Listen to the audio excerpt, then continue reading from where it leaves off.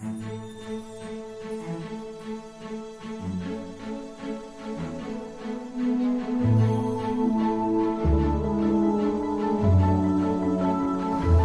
Saints, if you're hearing this, that means you're watching on our local Cogeco TV station. And this is a special message just for you. Our partnership with Cogeco was not something that we solicited. They came to us asking if we wanted to put our program on TV. We had never considered it, so we thought, why not?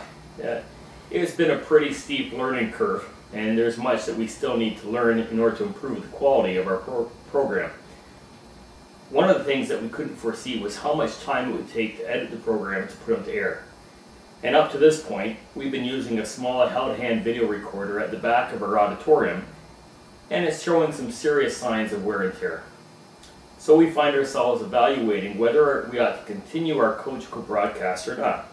Part of the difficulty in deciding is that Cogeco is unable to provide us with statistics as to how many people are watching, and we have no idea if even one person is watching. So I'd like to make an appeal to you who are listening today.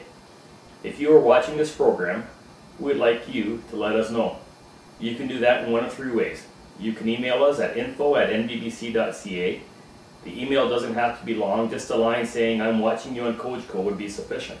However, if the program has encouraged you specifically and you would like to share that, that would be a great encouragement to us. If you're uncomfortable or don't have access to email, you can phone us at 905-335-5808. Be sure to leave a message in the general mailbox if no one answers. Or finally, you can mail us a letter or a card at North Burlington Baptist Church, 1377 Walker's Line, Burlington, Ontario, L7M0Z1.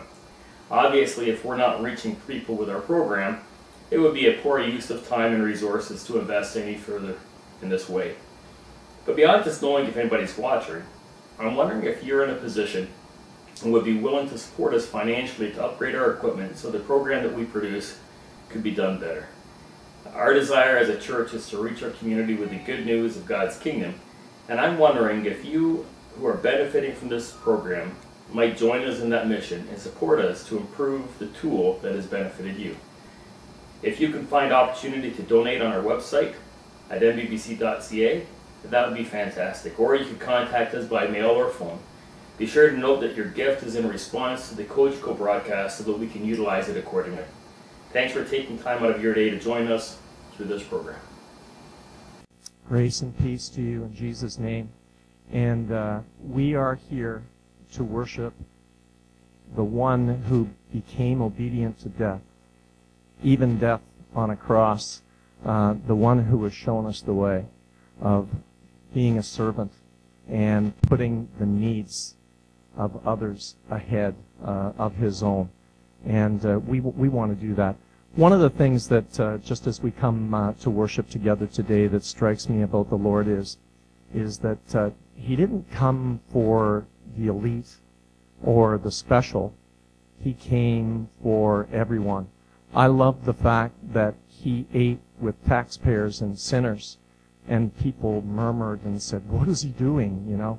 And because he knew that it's not the sick who need a doctor, or it's not the healthy that need a doctor, it's the sick. And he came to each one of us, we who are sinners, and died for us while we were yet sinning. So let's stand together and let's offer our hearts in worship to the Lord.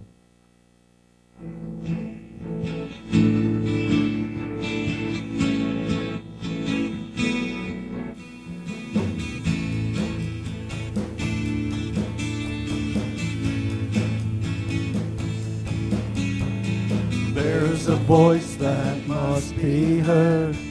There's a song that must be sung. There's a name that must be lifted high. There's a treasure more than gold. There's a king upon the throne. There is one whose praise will fill the skies.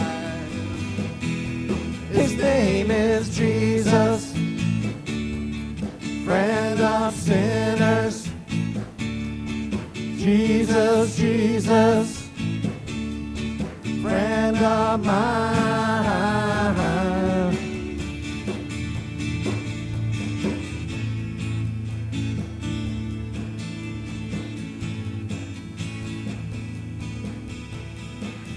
There's a peace that calms our fears. There's a love stronger than death. There's a hope that goes beyond the grave.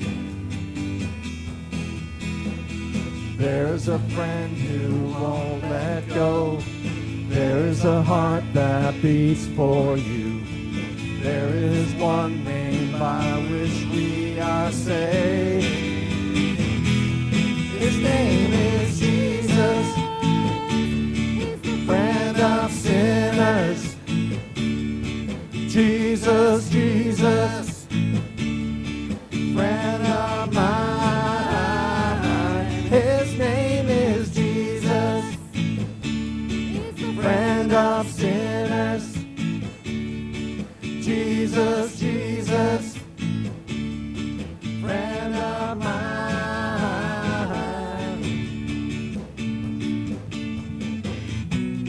When I was captive to my fears, you were the one who came to me.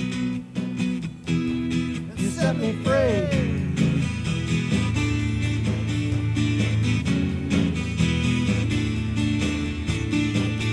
His name is Jesus, friend of sinners.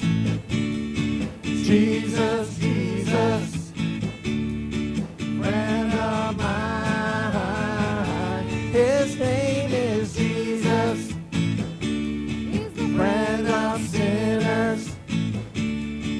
Jesus, Jesus, friend of mine. Friend of mine, friend of mine.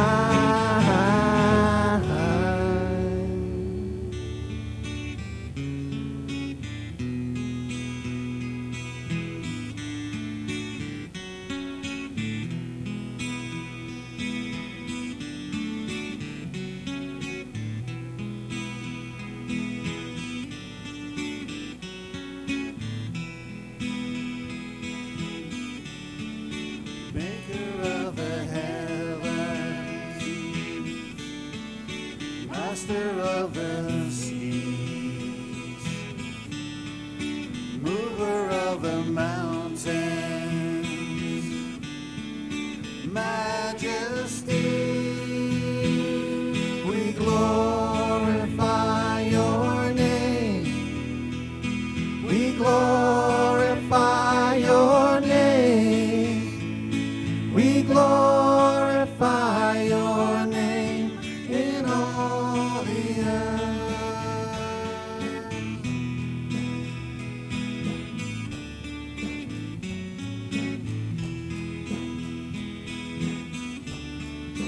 Awesome God in power,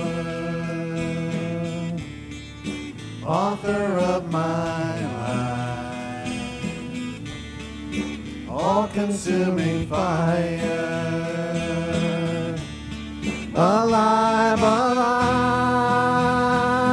we glorify your name, we glorify your name, we glorify your name in all the earth. You are seated on. You are seated on a throne of praise. Unto you alone let our voices raise. You are seated on a throne of praise. Unto you alone let our voices raise. We glorify your name. We glorify your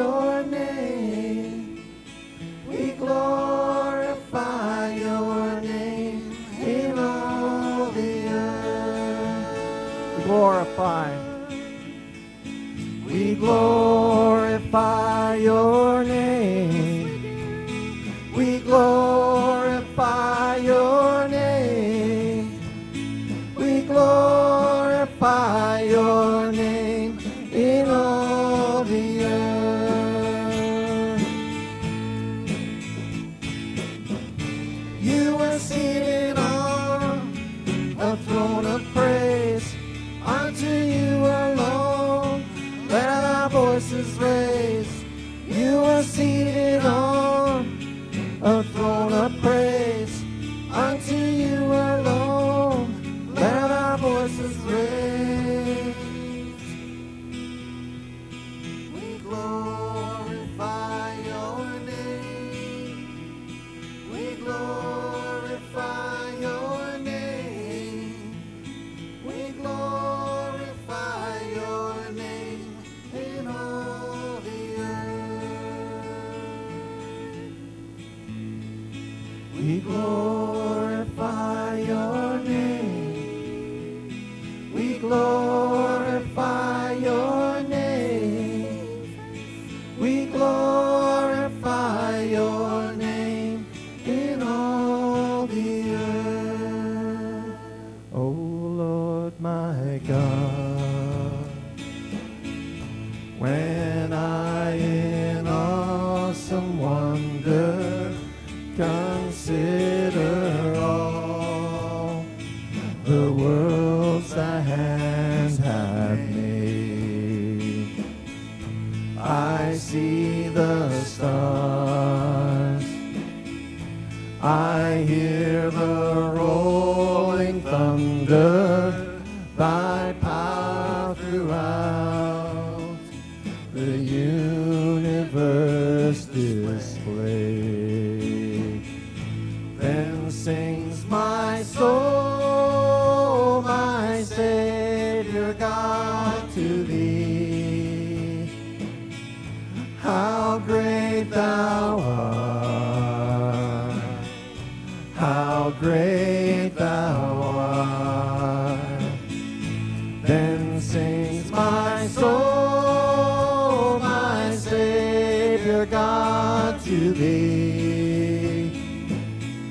How great thou art, how great thou art.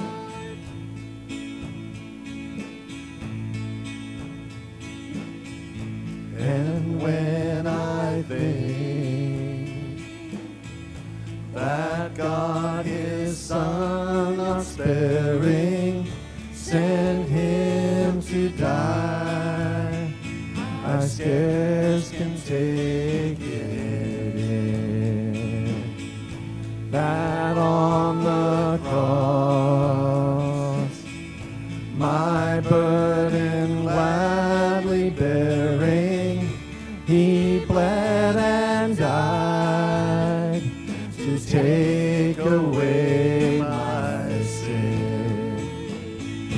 Then sings my soul, my Savior God, to thee. How great thou art, how great thou art. Then sings my soul, my Savior God, to thee. How great thou art, how great thou art.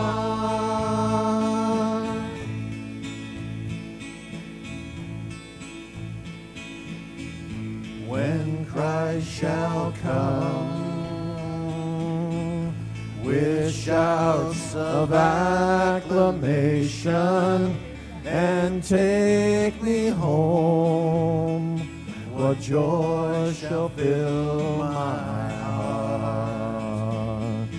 Then I shall bow in humble adoration and there proclaim,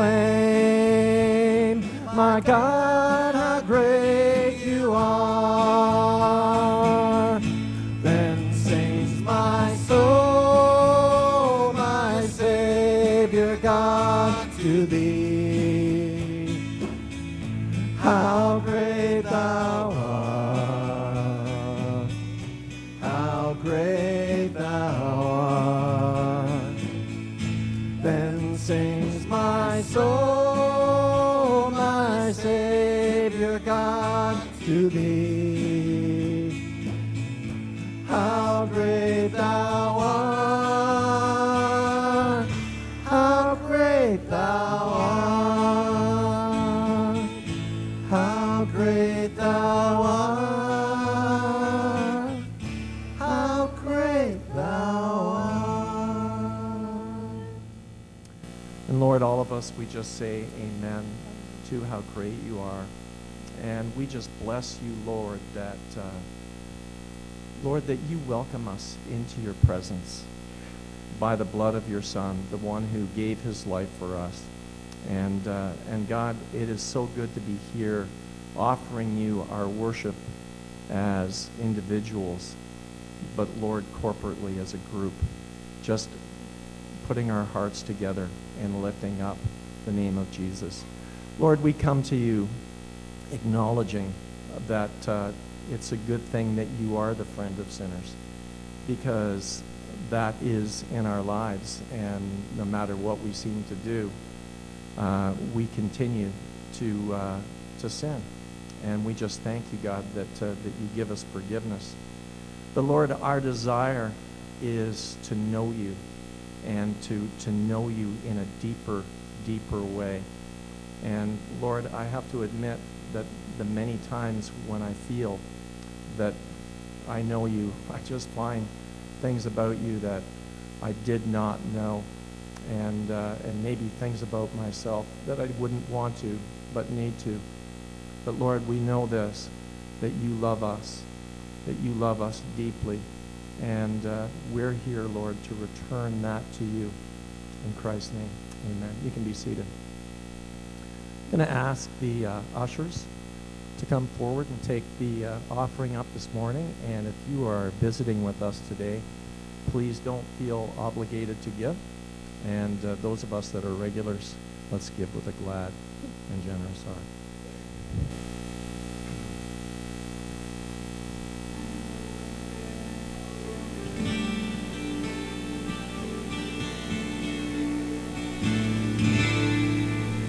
How deep the Father's love for us, how vast beyond all measure, that he should give his only Son to make a wretch his treasure. How great the pain of searing loss, the Father turns his face away, as wounds which mar the chosen one bring many to his glory.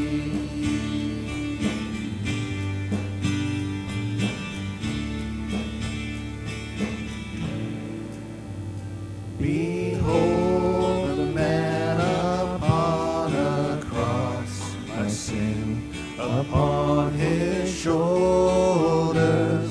Ashamed, I hear my mocking voice call out among the scoffers. It was my sin that held him there until it was accomplished.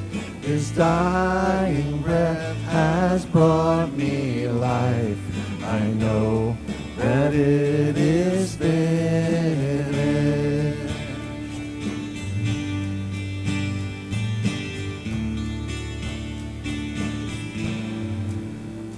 I will not boast in anything, no gifts, no power, no wisdom, but I will boast in Jesus Christ, his death and resurrection.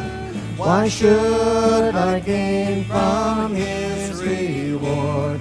I cannot give an answer, but this I know with all my heart, his wounds have paid my ransom. Why should I gain from his reward? I cannot give an answer, but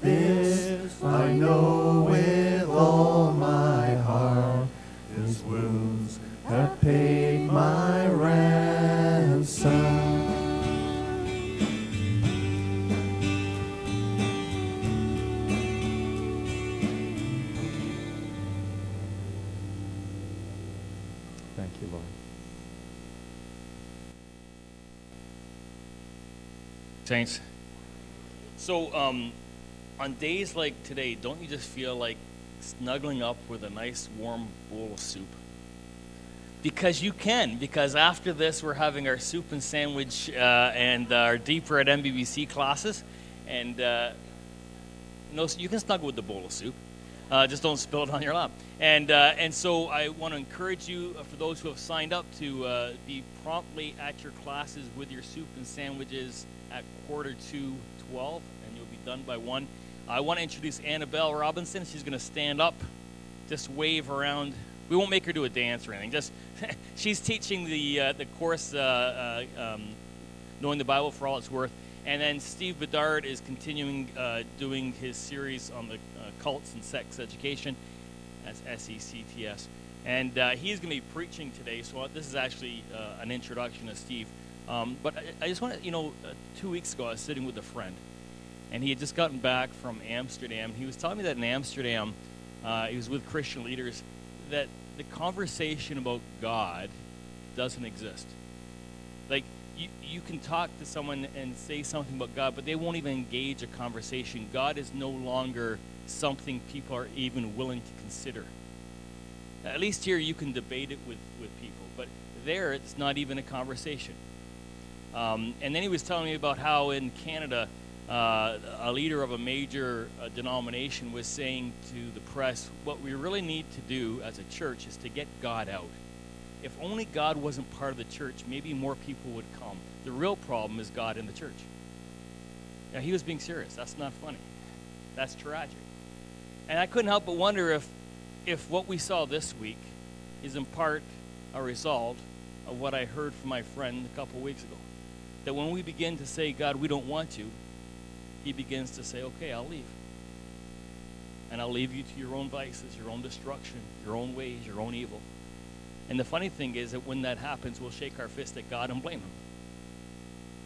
Anyways, now is the time for the people of God to stand up bolder, to speak out louder, to stand straighter and firmer in their convictions, and to not shrink back. And so I am so thrilled that we have these classes to educate you and equip you. And Steve, I'm glad you're here, and he's going to fire you up with some message. I have no idea what it's about, but it's going to be good, because Steve is smart as well as good looking. And so even if you don't understand what he's saying, he's fine to look at. That's what his wife told me. And so I want to welcome you here. Steve, come on up and share God's word. When do you want your check?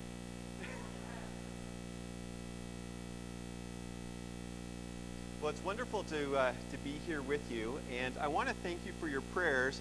And the prayers I'm talking about are specifically your prayers for the Canadian Forces. You may not realize that I'm a chaplain with the Army Reserves, and I was on a Canadian Forces base during both attacks in St. John and in Ottawa, and it's hit us hard to hear these things happening just as we're walking around the base, realizing that any time something could happen to us. So I would ask that you pray for the Canadian Forces, pray for the families, and pray for, also Remembrance Day is coming up very soon. There's going to be a lot of Canadian Force personnel in uniform in public places, and it's going to be a frightening time. We just don't know what can happen. So please pray for the Canadian Forces and their families. It's very important. And also for the chaplains. We have an incredible opportunity to be there to support the soldiers in emotional and in spiritual ways. So I would really ask that you do that. Our passage this morning is from Acts chapter 17, and I'm going to be reading verses 16 to 34. And the translation I'm going to read from is the English Standard Version, but you can follow along in any translation. Now, while Paul was waiting for them at Athens, his spirit was provoked within him as he saw that the city was full of idols.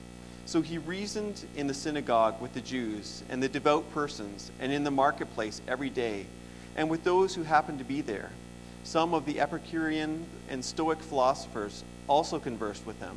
And some said, "What does this babbler wish to say? Others said, "He seems to be a preacher of foreign divinities," because he was preaching Jesus and the resurrection. And they took him and brought him to the Areopagus, saying, "May we know what this new teaching is that you are presenting? For you bring some strange things to our ears. We wish to know, therefore, what these things mean." Now all the Athenians and the foreigners who lived there would spend their time in nothing except telling or hearing something new.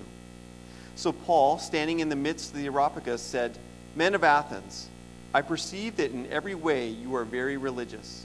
For as I passed along and observed the objects of your worship, I found also an altar with this inscription, 'To the unknown God.' What therefore you worship as unknown, this I proclaim to you. The God who made the heaven and everything in it, being the Lord of heaven and earth, does not live in temples made by man, nor is he served by human hands, as though he needed anything, since he himself gives to all mankind life and breath and everything. And he made from one man every nation of mankind to live on all the face of the earth, having determined allotted periods and the boundaries of their dwelling place, that they should seek God in the hope that they might feel their way toward him and find him.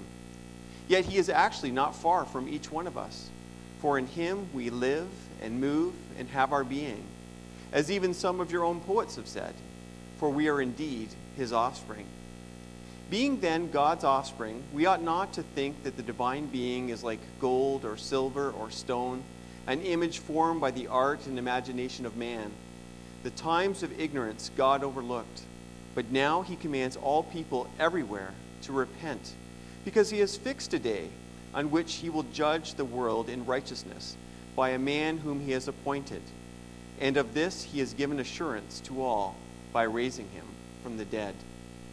Now when they heard of the resurrection of the dead, some mocked, but others said, "We will hear you again about this."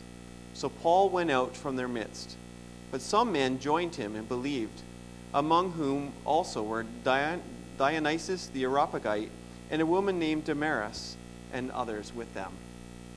Heavenly Father, we thank you for this passage. We thank you for the ministry of the Apostle Paul, and we ask that you would guide us through this message, that your Spirit would speak to our hearts and minds, and that we would know what this means for us today. We pray these things in Jesus' name. Amen. I grew up in St. Catharines, and one of the memories that I have about St. Catharines was a place that we used to visit, and it was called the Bridge to Nowhere. And it literally was a bridge to nowhere. Basically, you would go there, and this beautiful bridge, and you'd go up the steps, and then you'd come to the top part, and then you go down the steps to this little platform where there was nowhere to go. The only thing you could do was turn around and go back up the steps, onto the platform, and then down the steps again. That's all it was. It was simply a bridge for you to go up and down. It never did take you to anywhere. And as I would go up and down that bridge, I thought, why would the city spend money on a bridge like that? Were they thinking that people just enjoyed walking on a bridge, that they didn't care if they were going somewhere? And then I realized I had gone up and down that bridge a number of times, and perhaps they were right. They had spent their money perhaps in a good way. But as I reflected on that, it made me think of the experience of the church. In some ways, we build a church, or we build a bridge to nowhere. And by that, what I mean is we can develop our theology very precisely and have everything absolutely correct. We can put together a beautiful worship service with the best music, with very eloquent prayers, with interesting sermons, all of those things. We could put together a beautiful package. And yet, once we get over the bridge, we look around and there's no one there. We haven't connected with our community or with our society. I think back to the good old days. Now, I'm old enough to remember a generation when things were different than what they are today. I remember a time when everyone had the Christian vocabulary. Now, of course, even when I was a child, not everyone attended church, but they at least were a part of the church culture. They understood the words. They understood the stories. They might even identify as Christians. They would probably go to church on Christmas and on Easter. And so it was easy to communicate to the people around us. Probably our neighbors would be people very much like we were. But today, things have changed. We're not the same. When you talk to your neighbors, you might find that they are indeed a churchgoer. Or you might find that they are an atheist. Or you might find that they are someone with an eclectic spirituality, taking from here and there and everywhere. Or you may find that your neighbor belongs to another religion, one of the major religions of the world. You can't know. How do we connect with such a culture? How do we build that bridge so that we can communicate with them in effective ways? What we don't want to do is to build a bridge to nowhere. We want to build a bridge to somewhere. Now, there are some people who have looked at the situation, who have looked at the changing culture around us and have said that we need to completely reinvent the church, or even worse, and this is something really that Merv was talking about, to reinvent the gospel. As if we changed all of these things that are important to us, that somehow the people in the culture will respond and will be able to have that connection. Well, not only is that absolutely wrong, it's also completely unnecessary. The things that we see in the culture around us and the dynamic of the different religions, this isn't new to the 21st century. This was going on in the first century. And the Bible provides us a very clear outline on how we can connect with the people around us. And that's what we're going to take a look at. So the first step that we want to do, if we want to build this bridge to the culture around us, is to do our homework. We need to do some investigation. Now, as I was preparing for this, I was thinking about an experience I had when I was going to school at Brock University. And I was taking a course, and I got to be honest with you, I just did not care about this course. I wasn't enjoying it. I actually didn't even need the credit, and it just was not connecting with me at all. And so I had an assignment that I had to do. It was actually a presentation that had to be made. And not only did I not prepare ahead of time, I didn't even prepare the night before. How about that, eh? That's horrible. First of all, I want to assure you I have prepared this sermon. This is not something that I'm making up as I'm going along. But anyway, so I showed up for school that day, and I had a course, or I had a class right before the one that I had to do the presentation. So I just casually asked some of my friends, hey, what do you think of this? What do you think of that? And then I put something together, and it was horrible. I didn't do good at all. And I'm embarrassed to say that I just wasn't doing my homework. And that is not the way to go about building a bridge. We need to be prepared. I'll make another confession because I believe this is a safe place for us to do this. And I don't know if Pastor Merv has ever had this nightmare, but I had a recurring dream where I would show up at church thinking it was just a weekday that I'm coming into the office to do my work, and I realize it's Sunday morning. And the sanctuary is full of people, and no songs have been picked, no sermon has been prepared, no Bible passage has been picked or anything like that. And I just walk into the sanctuary, and they're all looking at me like, okay, put on a service. And I don't know if you've had that dream or not, or if this is just my own issues. It sounds like it's just my own issues. But this is some of the things that go on in my mind. I want to be prepared. I want to have those things together. Well, Paul was someone who did his homework. In the passage we looked at, we see a number of things. First of all, we see that he toured Athens. He went around the city, and he looked at their temples. He looked at the statues they had. He understood these things, probably in his own time of growing up in Tarsus, which was a city known for its Greek culture. He probably had taken time there to learn. He probably had read some of the Greek literature. So Paul was very educated in these ways. He knew what their religious beliefs were about. He took that time to be not a critic, but a student. And if we want to interact with the people around us, we have to take that time to be a student. I have heard Christians who have had well-meaning plans to interact with people of another religion, And yet they did it out of ignorance, and it just shut down the conversation. For example, someone who would want to speak to a Muslim, and he would accuse the Muslim of worshiping Muhammad. Now, as soon as you accuse a Muslim of worshiping Muhammad, you have ended that conversation. There is nothing more that can happen. First of all, it's wrong. It's completely ignorant. Secondly, it's completely offensive to them. So you have to do your homework. You have to learn, what does your neighbor believe? Is your neighbor a Jehovah's Witness? Are they a Muslim? Are they an atheist? Find out what they believe. Now, you might be thinking, well, I don't have the education.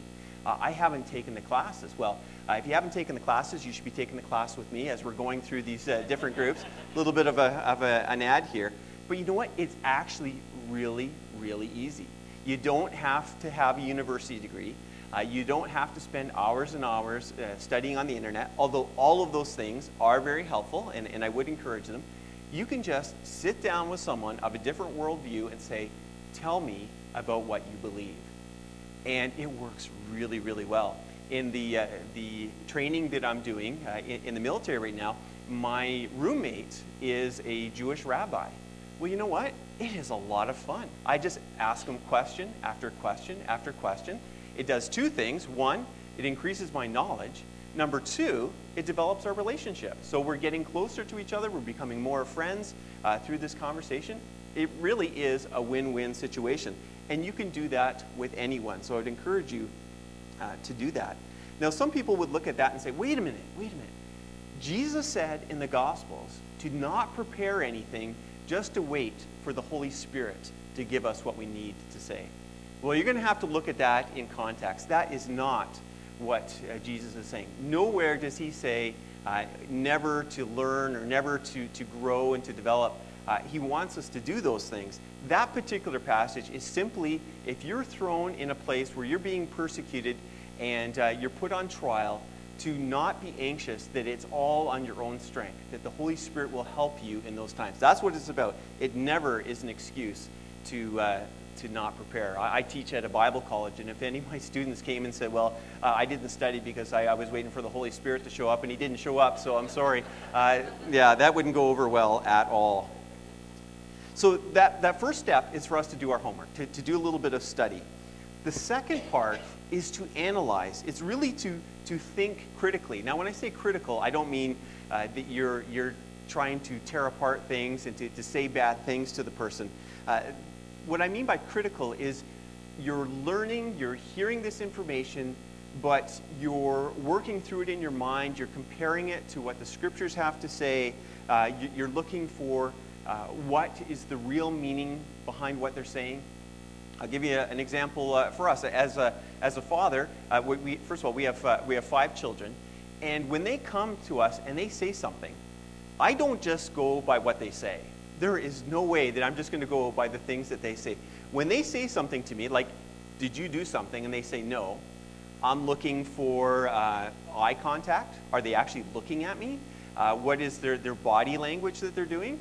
Is there a mess immediately behind them where they're saying, no, I didn't do anything? So I'm thinking critically, right? I'm not just taking their words at face value. Well, that's the kind of thing that we need to do as well. In the passage we're looking at, Paul is learning. He's walking through the temples. He's seeing the idols and all of those things.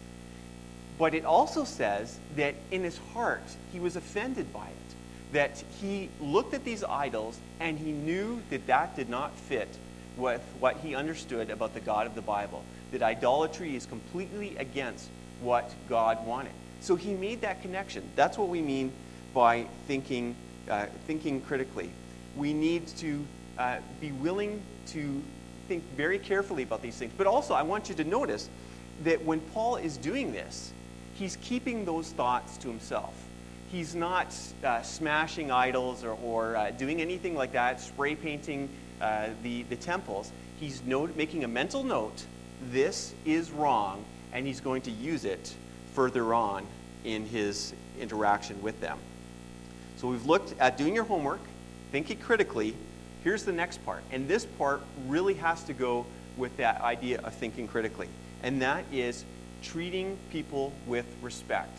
Now, Paul could have just jumped in there and said, all of you idolaters are going to go to hell, and that's all there is to it. He could have done that, but that's not what he does. He's very careful in what he's doing. He's trying to work at building a bridge on a foundation that they have, and that foundation is built on respect. Yes, he is offended by their idolatry, but he wants to do something else. It's more important for him to connect with them than to express his offense.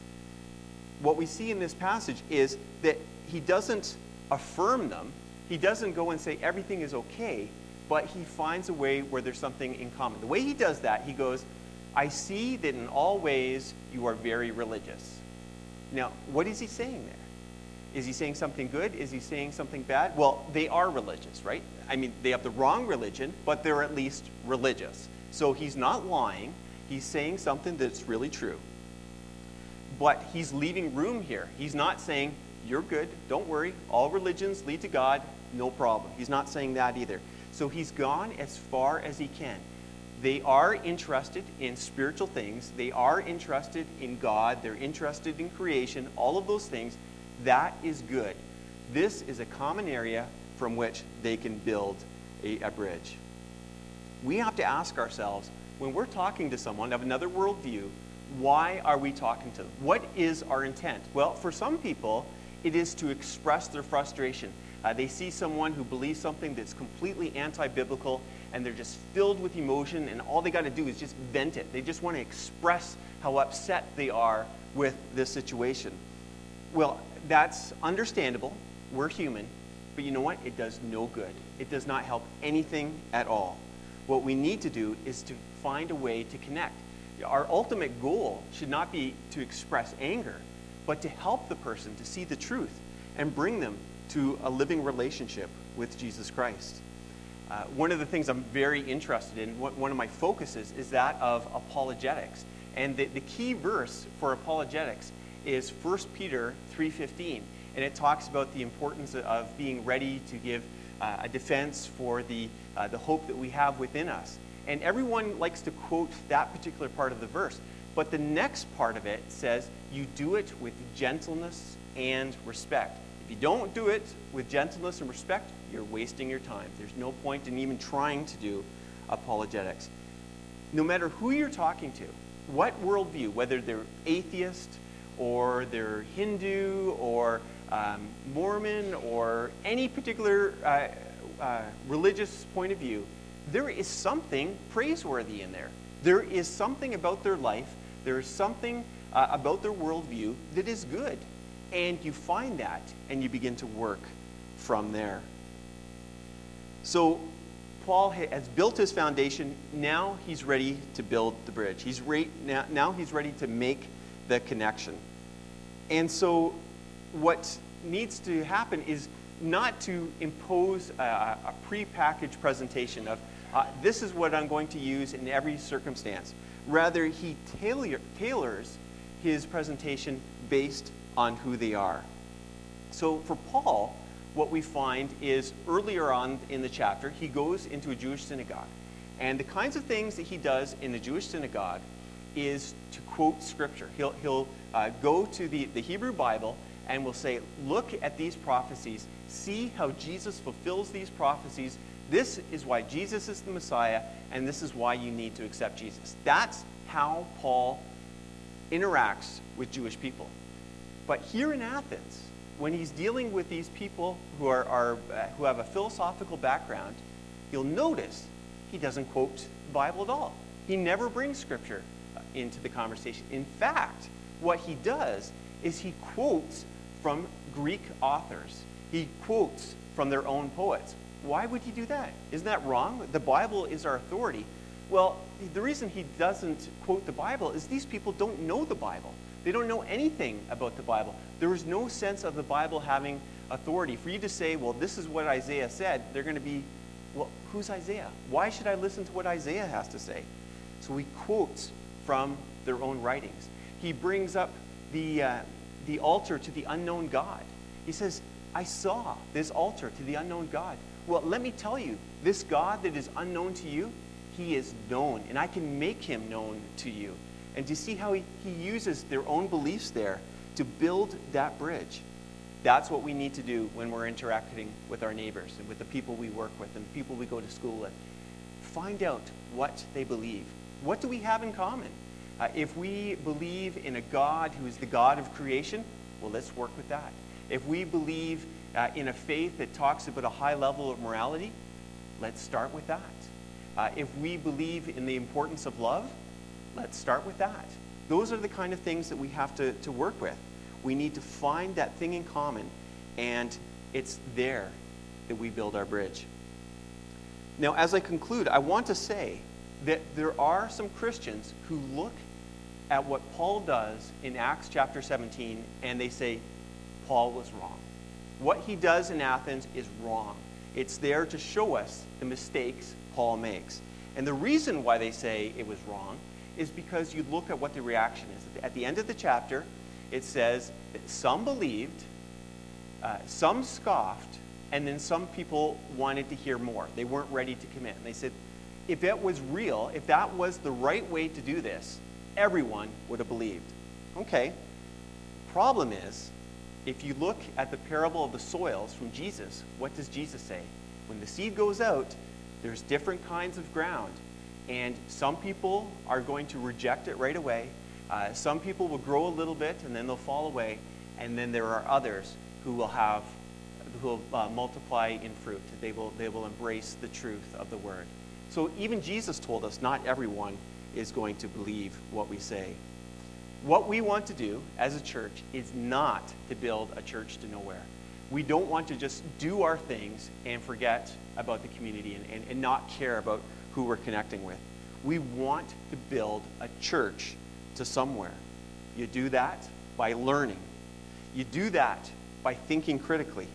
You do that by respecting people who are different from us. You do that by building on what we have in common. And when we take all of those things into account, we can build a church to somewhere. Let us pray. Lord, we thank you for where you have put us, for the communities that we live in, for the places where we work, for this church and the neighborhood that it is in. We thank you that there are people from different backgrounds and worldviews and religions all around us. Help us to connect. Help us to make a difference. And help us to share Jesus. We pray these things in Jesus' name. Amen.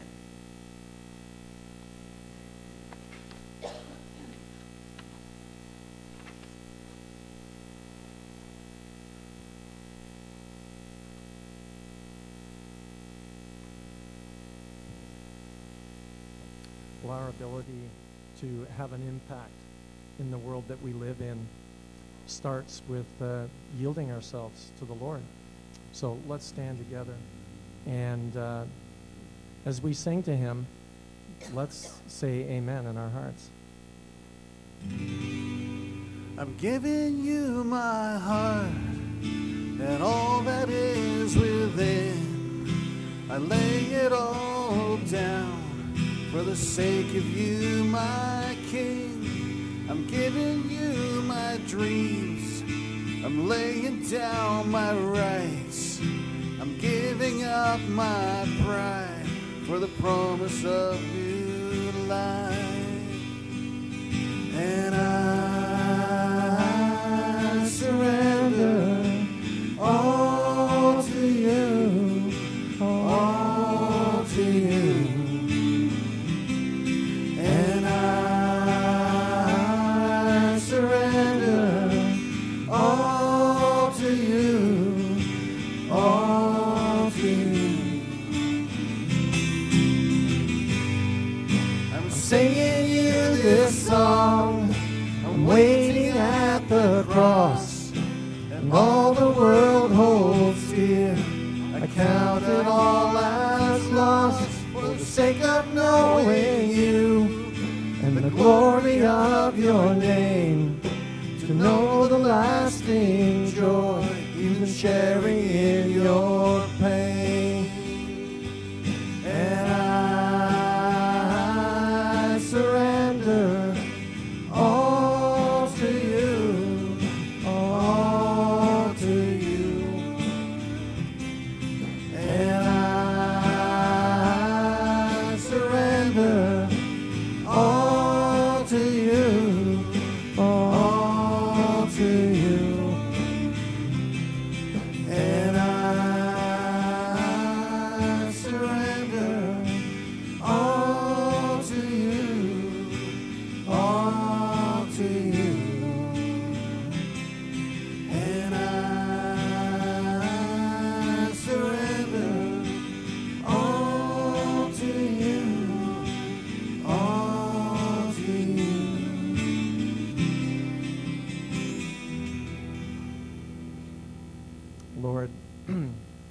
thank you for your Holy Spirit.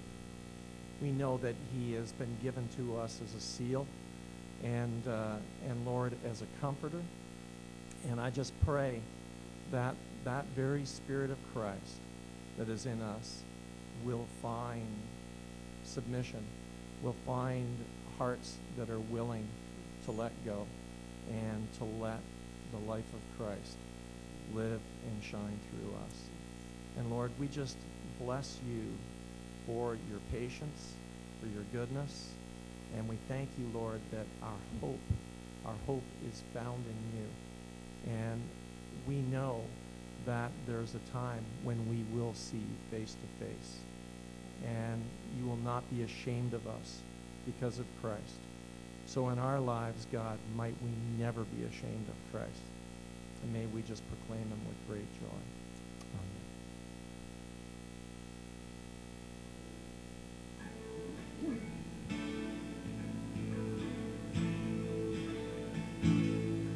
There's a place where the streets shine with the glory of the Lamb. There's a way we can go there, we can live there beyond time. Because of you, because of you, because of your love, because of your blood. No more pain, no more sadness, no more suffering, no more tears, no more sin, no more sickness, no injustice, no more death, because of you, because of you, because of your love, because of your blood. All our sins are washed away, and we can live forever. And now we have this hope because of you. Oh, we'll see you face to face, and we will dance together in the city of our God because of you.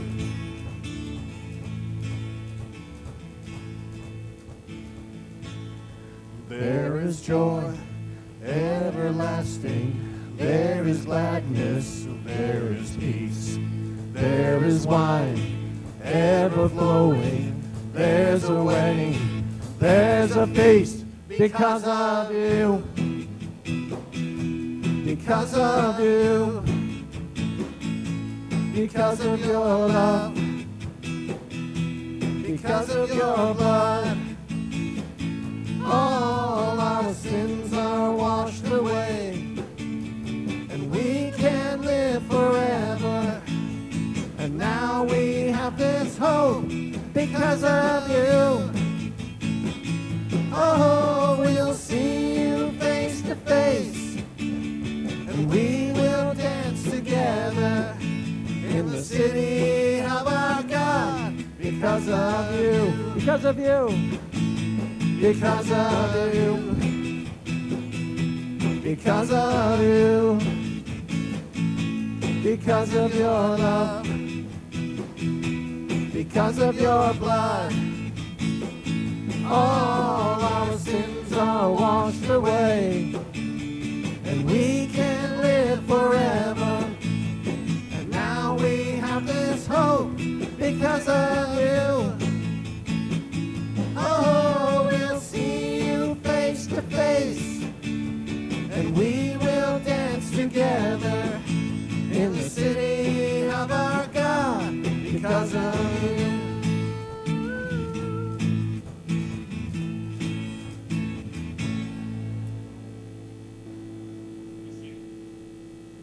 So, Steve, I was thinking about your dream that you have of coming on Sunday and then realizing that everybody's there and you hadn't prepared. I do have actually a name for that Sunday. We call it open mic. Just put the pressure on them. Actually, talking about open mic and sharing testimonies and that kind of thing, Next Sunday, we have 2 people getting baptized who will be sharing their journey of faith, and so I hope you'll be here ready to celebrate with us. It's going to be a great day. And I hope that you are prepared now to practice what Steve has talked about. Do some learning, do some educating. I love his idea of just asking someone, what do you believe? I find a good follow-up is, why do you believe that? Which normally people then begin to hum and ah about. Most people just stumble into their beliefs. But friends, this week, this is not just an academic exercise we've done. This is something we're meant to live out. That's why each week I do this kind of thing where I try and encourage you as we go out, that we live out the message that we've heard. So if you're not engaging with somebody of a different belief that you can learn from, then maybe you need to look around and say, where can I build a bridge? It may be that you're already engaging and you haven't been able to find that thing in common where you can then take the relationship where it is to introduce them to the good news that you know in a way that they might hear. But friends, this week, think strategically about the bridge you're building into your neighborhoods, into your neighbors, and go in the grace of God and share it with others.